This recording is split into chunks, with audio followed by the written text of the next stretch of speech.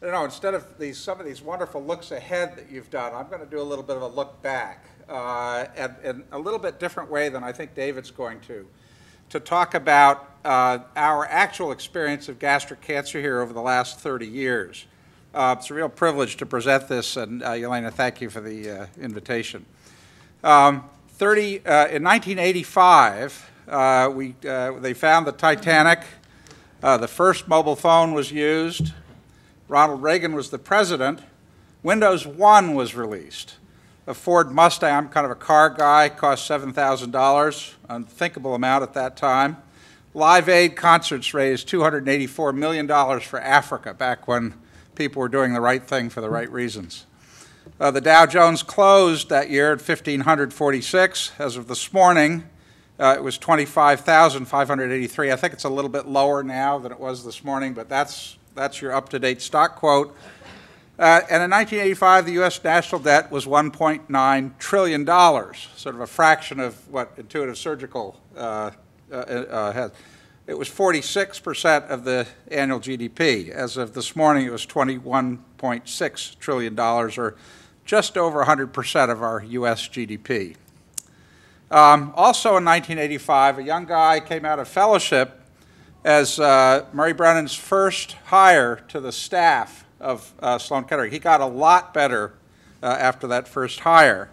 And you can see the first challenge here was he was trying to get in through the door the wrong way. Murray, again, you could have done, you've learned from your experience.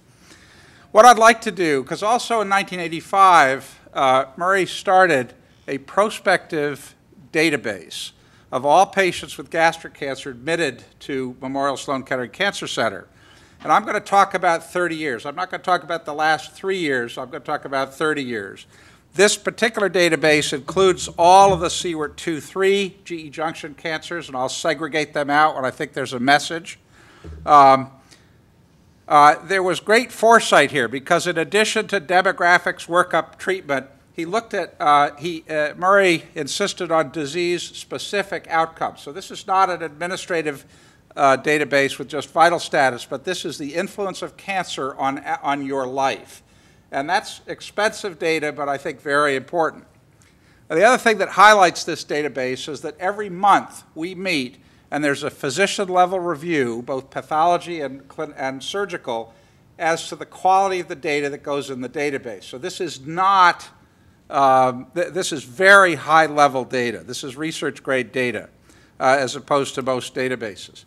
And I think we owe a real debt of gratitude to Murray for his foresight here, but also in particular Marianne Beninati, who carefully curated this database for over 30 years with enormous dedication and consistency.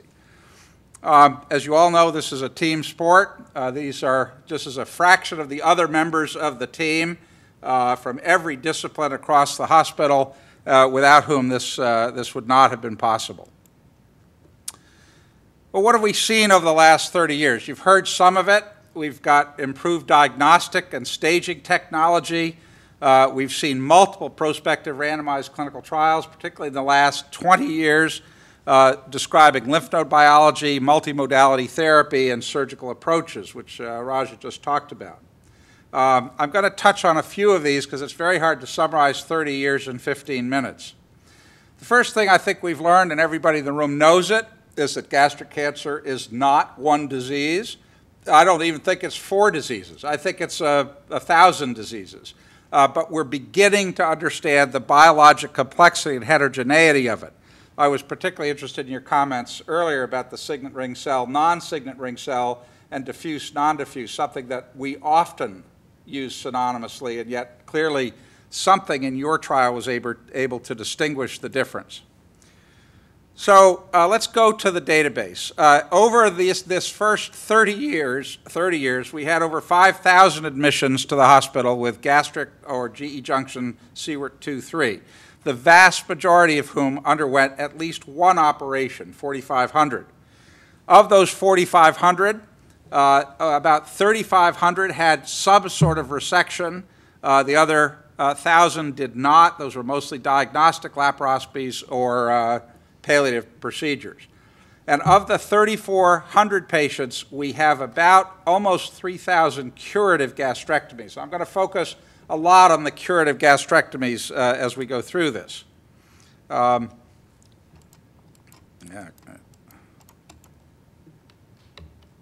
reason I'm going to is because they comprise a very different population than the palliative or R1 resections. These are the group that we hope to influence. When we looked at this cohort with a multivariable analysis, the factors that emerged as independent predictors included female gender. BMI, which I'm going to come back to, did not achieve statistical significance. Age did not achieve statistical significance for disease-specific survival. Site, as you've seen earlier, did, and I'll show that again. And Loren type, the diffuse intestinal, was highly significant. Obviously, T and N stage are important, and LVI, as you all know, is a predictor. If you look at gender, women have about a 10% advantage. And again, these are adjusted survival curves. You see exactly the same thing we saw earlier, that Antrim does much better, and that as you migrate more proximally here to the GE junction, there's a worse prognosis. The GE junction being just about as bad as this diffuse liditis plastica. We're only beginning to understand that biology of tumors which, particularly the intestinal type, look pretty much the same under the microscope. This diffuse intestinal, this just highlights this biologic variability. These patients very nicely segregate into, by T stage, by N stage, by AJCC stage grouping. And I'll just again highlight that these are R0 resections with stage 4 disease. In the AJCC7 system, they did not all have metastatic disease. Lymphovascular invasion is a very powerful thing, and I think Bruce Minsky made this observation in colon cancer, and this is independent of nodal status. What about this? Because we're seeing more and more of this, and now I want to talk a little bit about trends. And this has this has something to do with Raj's comments about surgical technique. There's no question about the fact that as surgeons, this affects us more than it affects the medical oncologists, patients are getting heavier and heavier. We have now only a third of patients whose BMI is under 25, I don't know, Raj, you may have to send me a copy of your special consent form because I think we may need it. We are using diagnostic tests more frequently. As you can see, over the 3 decades, a dramatic increase in the use of PET scan among the R0 patients, particularly so in the GE junction patients. Endoscopic ultrasound, something that was really pioneered here by Charlie Lightdale and Jose Botet many years ago, is also on the rise for all R0 patients, particularly the GE junction, where it is a primary driver of clinical staging and subsequent treatment. Pretreatment laparoscopy, which I also think was largely birthed here by Kevin Conlon many years ago, is now almost mandatory in patients undergoing R0 resection for all patients, much less so in GE junction cancer, and I think that's appropriate. It's the CWRT3 patients who need to be staged. I think this is largely irrelevant for those patients that don't have an intra-abdominal component of their tumor.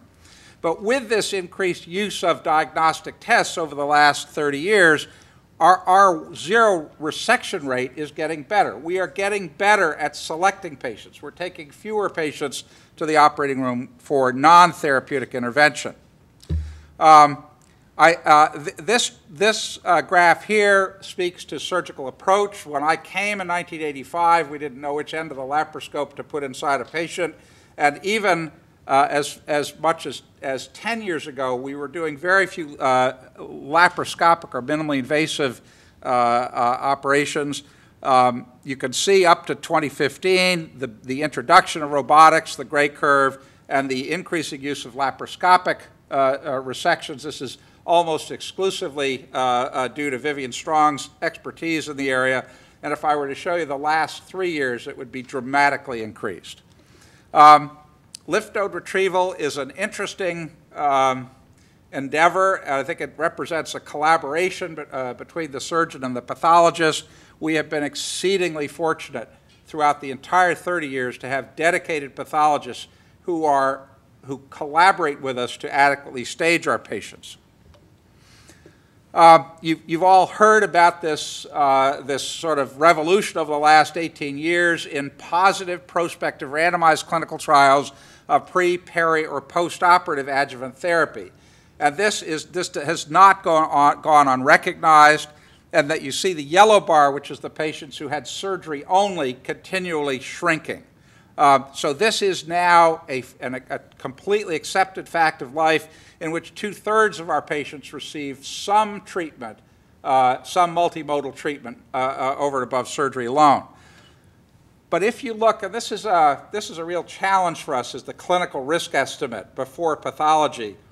If you take patients in whom we've clinically staged as T34N or TNEN positive, now 90% of our patients are undergoing some form of pre, peri, or post-operative treatment. So I believe this is correct based on the fact that there's a remarkable concordance in the prospective randomized trials that suggest that this is making a difference. I want you to remember that statement that I just made at the end because it's important. I believe in neoadjuvant therapy. Or I believe in perioperative treatment. In fact, I believe in post-op treatment. I think it improves the disease-specific survival of patients who present with gastric cancer. With the increased use of adjuvant therapy, not all of which, about half of which is preoperative and the other the rest of which is post-op only. What you're seeing here is a fairly dramatic increase in the stage 0 and stage 1 patients. Stage 2 is about the same. The stage 3 is shrinking. Now that's important. That could be one of two things. That could obviously be pathologic downstaging, and that's why I've included YP staging in this group, or it could be earlier diagnosis. I happen to believe it's a combination of the both. I don't think it's exclusively attributed to one or the other. The other thing we've done is we've woken up to the concept that we are never going to have an effective program unless we have a clinically annotated biobank, and we're getting much more enthusiastic. I think Yelena's been a huge part of that in terms of providing us access. Next to last, we are actually getting a little bit better at doing this. The median length of stay when I arrived 35 years ago was 2 weeks. We're now down to about a week. The 30-day mortality, I think for this entire database, is down to 1%. The 60-day mortality is down to 2%. So I think we have actually made a little progress, whether that's high volume, whether that's safer anesthesia. I happen to attribute most of it to our extraordinary surgical fellows who can rescue almost any complication. But the operation is safer. So even though we're doing these D2 lymph node dissections, we are doing them safely, not at the mortalities observed in some of the prospective randomized trials. Now these last 3 or 4 slides get to the meat of the issue. How are we doing over the last 30 years? Well, if you took a look at this slide, I just closed it here, you would say good for us, right? This is our last 10 years, our middle 10 years, and our first 10 years. And it would appear at first like we can pat ourselves on the back, all go home, and that's that. It's not quite that simple, because if you look at stage-specific survival, and this is P or YP, so this doesn't reflect the impact on survival of anything that happened before the first postoperative visit. This is at the first postoperative visit. We have your pathology, whether or not you got therapy. Your prognosis is pretty much the same as it was 10 or 20 years ago. Stage 2, exactly the same. Yelena, David, this is your problem here, okay? This is after treatment. However you get there to that, we're still losing 40% of our stage 2 patients, no matter how they got there. That's a problem. And it's the same for stage 3, okay? This is a problem. We have not actually made we've made progress with downstaging. I believe that's true. I think we have improved the survival of somewhere between 10 and now maybe with FLOT4, 20% of patients. But when you come to the office and you have stage 3 disease, you have a near 80% chance of dying of disease. This is disease-specific survival by 10 years.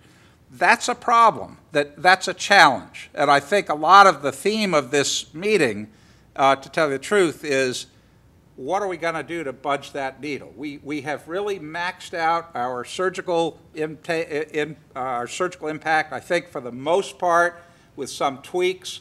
We're starting to asymptote on chemotherapy, on radiation therapy, but we need a new strategy for this. And if you look at, in the multivariable analysis, the impact of era of treatment on there's absolutely we haven't budged the needle in 30 years. I think that's a very sobering conclusion, at least to my 30 years here, is that, So Blake Cady, who is about as close to family to me as anyone I know, this is one of the more quoted, one more heavily referenced of his quotes. Biology is king. Selection is queen, and technical details of the surgical procedures, as Raj has told you, are the princes and princesses of the realm who frequently try to overthrow the powerful forces of the king and queen, usually to no long-term avail, although sometimes with temporary. Look at the. This is a 20-year-old quote. This is 21 years old. Okay, it stands the test of time pretty well. If you pick your patients carefully, that's probably the most important thing we can do, because we're not affecting biology, and these technical details we're helping a little bit. Over the last 3 decades of gastric cancer here at Sloan Kettering, we've noted a stable age, gender distribution with a steadily rising BMI. We've had a generally stable primary tumor site distribution. I didn't show you all these slides, with slightly fewer diffuse histology tumors. We're using diagnostic tools for better selection with increasing frequency. There's clearly much more use of multimodality therapy. I think this is entirely appropriate, particularly in patients with advanced stage disease. There is an increasing trend towards the use of minimally invasive resection, a subtle increase in the adequate lymph node yield, lower length of post-op stay, improved perioperative mortality, at early YP, at P, T and N stage and earlier stage grouping. Independent factors predicting improved survival over the last 30 years in this entire cohort: female gender, more distal tumors, intestinal histology, the absence of LVI, and then lower stage. But there's been no meaningful improvement in stage-specific, that's pathologic or YP stage-specific disease survival in the last 30 years. That's a challenge. So the pace of technical advances continues to accelerate, but the impact of these advances, I would submit to you, on our patients' lives is measured in days, with the expectation that we're approaching a point of diminishing returns in the very near future. So rather than focusing on how to remove more and more lymph nodes through smaller and smaller incisions with increasingly expensive technology, all to achieve the same cancer-specific results, the future of gastric cancer really requires that we invest our resources to learn how to effectively eradicate this clinically inapparent residual disease left behind after complete surgical resection with or without neoadjuvant therapy. The impact of that strategy will be measured not in days, but in years, and that's the challenge. I'd like to thank you, Elena, very much for the opportunity to proselytize a little bit. You know, I love a podium and I love an audience, so thank you.